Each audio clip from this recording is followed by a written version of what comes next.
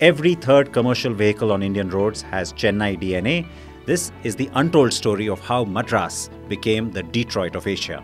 It started in 1948, just 1 year after independence. A company called Ashok Motors set up shop in Ennore, North Chennai.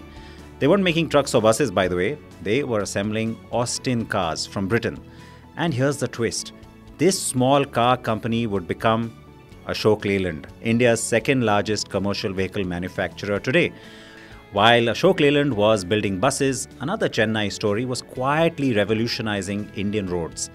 1946, a young entrepreneur named K.M. Maman Mappillai started making toy balloons in a small shed in Tiruvotiyur.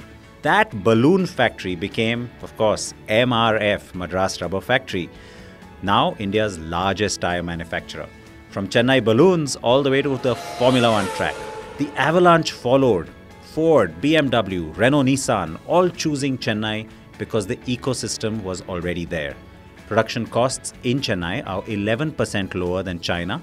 Quality matches the global standards. And unlike Detroit's decline, Chennai keeps growing.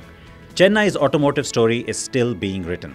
Tata Motors just announced a 9,000 crore rupee investment near Chennai. Chennai doesn't just make cars, it is cars in India. Hit the subscribe button. We've got more incredible Indian automotive stories coming your way.